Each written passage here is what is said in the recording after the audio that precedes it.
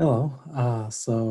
In this recording, we're going to start our new unit on visual and perceptual paradoxes. This is a very short unit, so it's only a week long. We have one worksheet today and one worksheet on Friday, along with our unit quiz on statistics. Once we're done with this week, next week we have a whole new unit on infinity and infinitesimal paradoxes. So these are very short units. We're not going to have individual quiz on these units. Instead, on finals week, which is about 2 weeks from today, we're going to have comprehensive quiz that kind of covers all the units that we've covered so far, and also including visual paradoxes and also the last unit, infinity and infinitesimal paradoxes. Outside of those units, you are now already assigned a paradox to research and write a worksheet on. So for that project, you're gonna need 3 parts to it. So you're gonna have to do your research and the write-up of explanation of your paradox along with its resolution with citations. And then another piece that you're gonna submit is going to be the worksheet that kind of goes along with your paradox and introduces people to your paradox and do some kind of activity that's inspired or something insightful towards the paradox itself, and then come to some kind of conclusion. And along with that, some instructions on the activity. So if the activity is pretty simple, that doesn't need to be long. But if it's like a game or something, it's gonna involve more and more instructions. All of those are going to be due on Friday next week. So that's coming. I will also post a rubric that I'm going to be using to evaluate your the paradox project. So you should take a look at that. But other than that, let's jump right to the worksheet for today. Today's worksheet is going to have a lot of multimedia clips. So there's going to be YouTube links, there's going to be pictures, and there's some audio clips as well. It's going to be a fun one, I think. So let's jump right to it.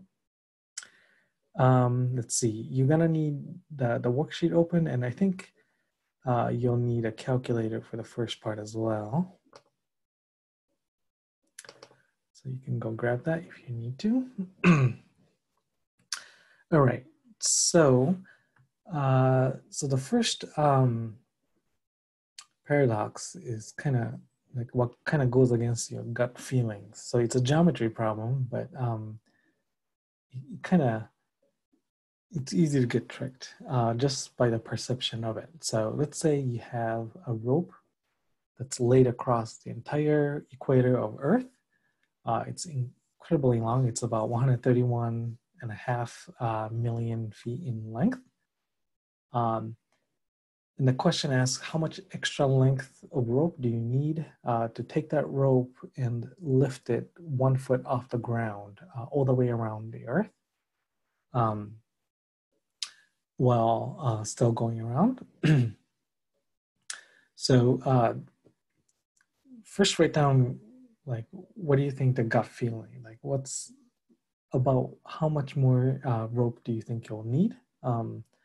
So you can write down that here. And let's now like go off our gut feelings and use like mathematical formulas to actually compute it. Okay, so let's work at it. So we already have the circumference of the Earth. So that's 131,479,713 feet. So that's the radius of Earth. sorry, that's the circumference of the Earth. So that's our C, and using that we could actually compute the radius of Earth. So I mean we can Google that, but we could also compute it. So let's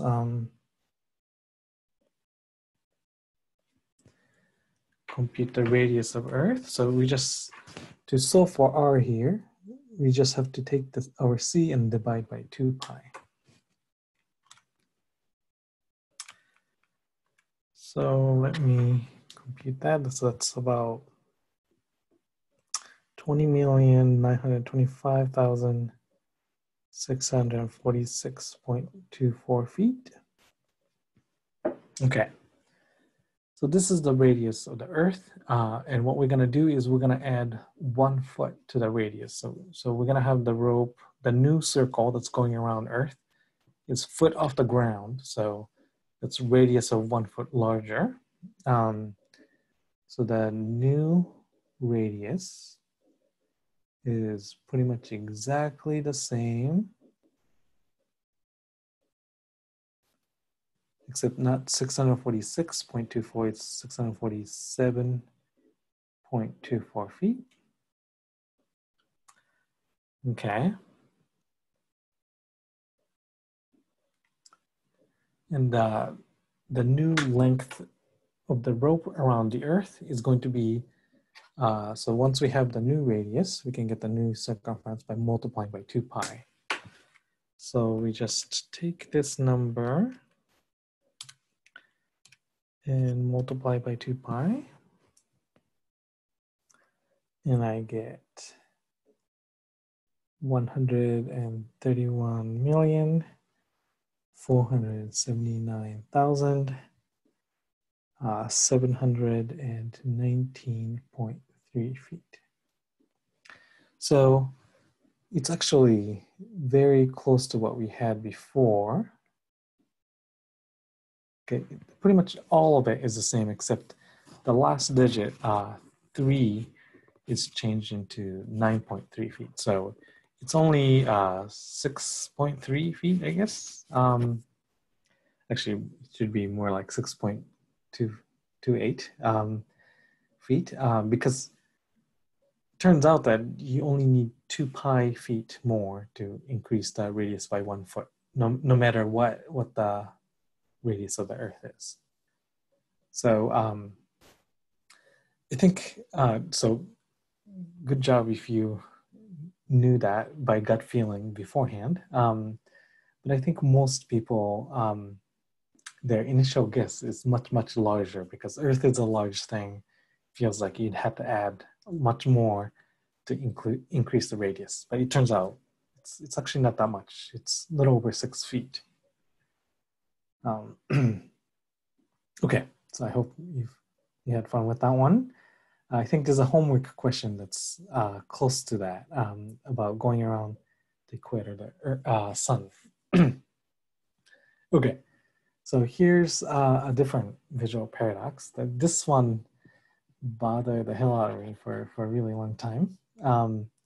So you have this triangle. So it's superimposed on top of the grid, so you could actually measure the area. So 1, 2, 3, 4, 5, 6, 7, 8, 9, 10, 11, 12, 13 boxes long, and 2, 3, 4, 5 boxes high.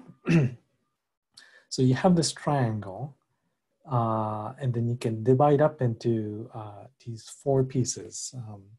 So smaller right triangle and even smaller right triangle, and 2 L-shaped pieces that's in slightly different shape. And you can rearrange the shapes on the right. So you see the 4 shapes appear here. 1, 3, and 2. And if you could take a moment to check that all of these pieces are the same shape as it was on the left picture. It's laid out on top of the same triangle, except it's missing a square right there. So does that mean cutting the pieces up, rearranging, and reassembling changes the area? So I mean, is this one area smaller than it was before? So that's the paradox here. I think I am not gonna spoil the answer here. So try to think about why that happens here. Here's a kind of visual picture version of it. So if you control click, you can go to the link here. Let me share that.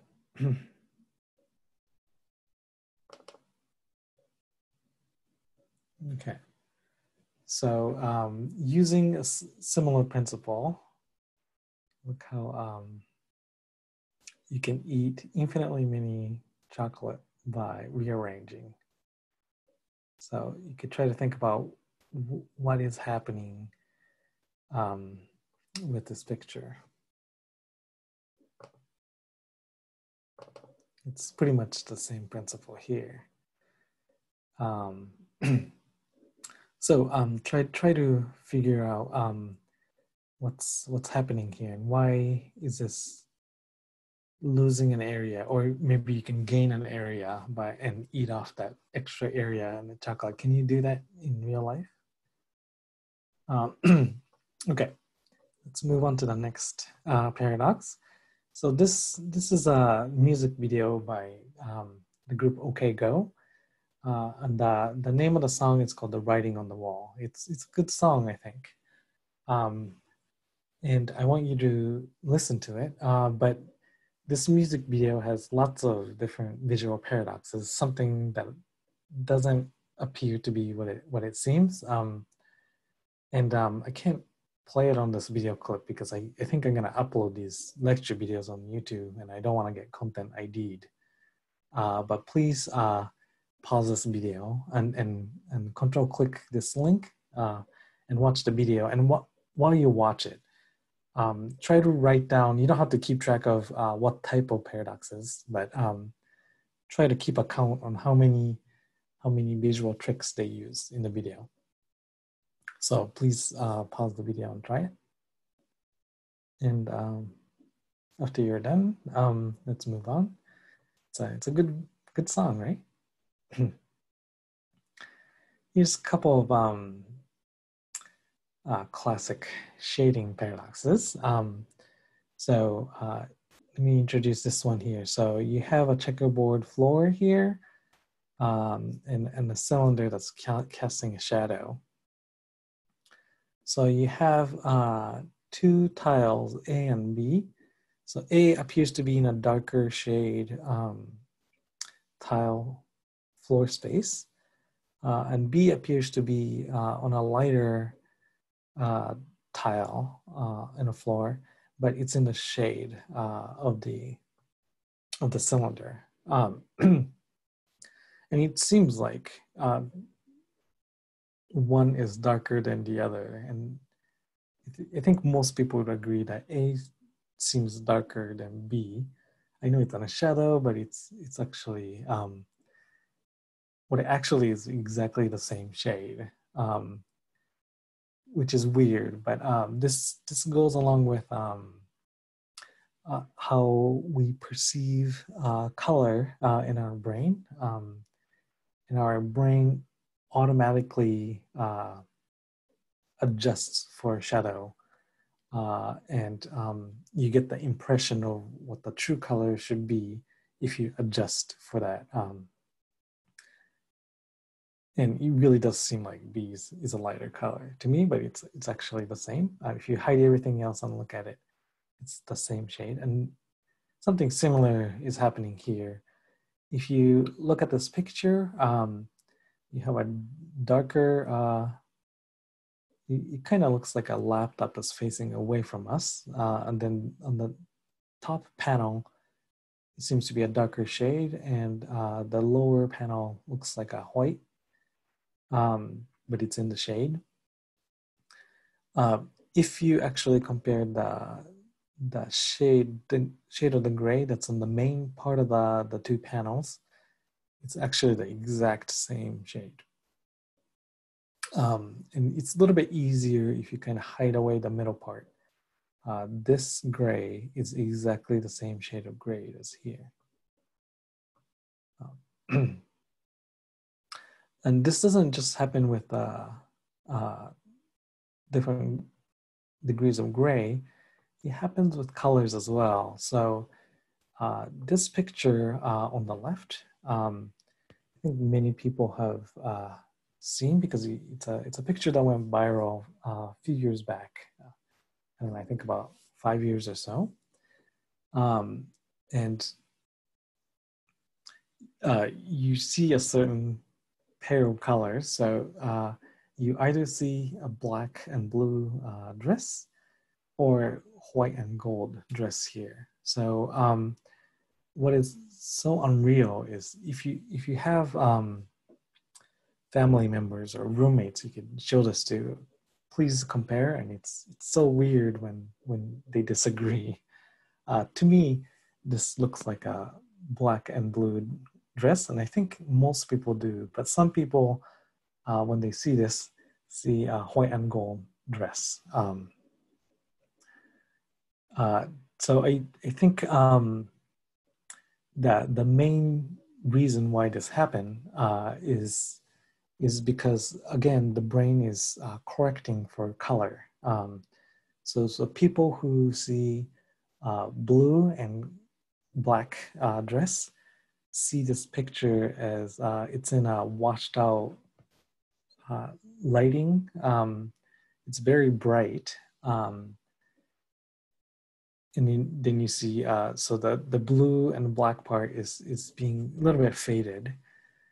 If you see white and gold, I think you perceive this image as it's in a poor lighting. It's in the shade, and I think the white part looks shadowy. So maybe that's the shadow blue that you see on white gold dress is the shadow blue that that I see as ink on the dress.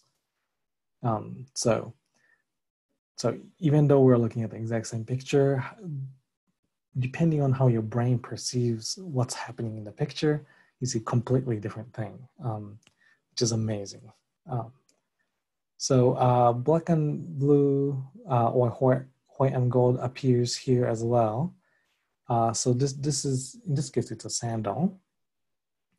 I think so. I think the pair of the color that people see is the same, but I wonder if any of you see white and gold in one of these pictures and see black and blue in the other, or maybe you see the same on both pictures. This last picture is a different pair of colors that people see. I think the two, so first look at it and try to see what color this picture is. So you either see it as gray and mint color, I think, or pink and white shoes. I personally see it as pink and white, and I think that's in the minority. I think most people see it as a gray and mint color shoes. So that's another one of those things. Try to see if you can find who sees it an opposite color. Okay. So here's another set of visual paradoxes where, depending on what your mindset, you could see this in two different ways. So each of these pictures could be interpreted in a couple different ways, which changes the picture quite a bit. I have another one or the other type of video, but this is an audio situation. So there's a football player, Geno Smith, who on a coin toss calls heads, and referee immediately says, okay, heads. but some people who watched the exact same video sounded like Geno Smith said tails. And there were a lot of complaints and controversy, but everybody who was actually there agrees it's heads. And I think most people hear heads, but some people hear tails. So let's actually look at that video. So I think I'll click on this and share the video.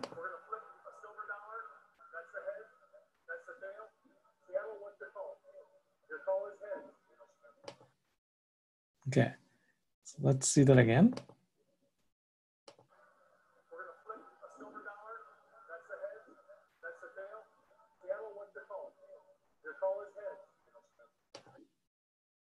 Okay.